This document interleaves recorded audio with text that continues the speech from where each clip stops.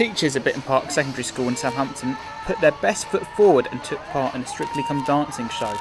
There were 11 couples ranging from IT teachers, maths teachers and even a textiles teacher.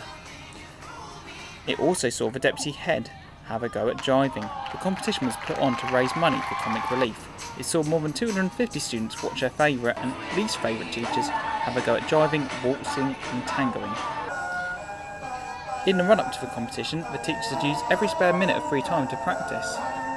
The eventual winners were Head of Year 10 Mr Overton and drama teacher Miss Thomas, who performed the jive. Here are a few of the best dance moves on display.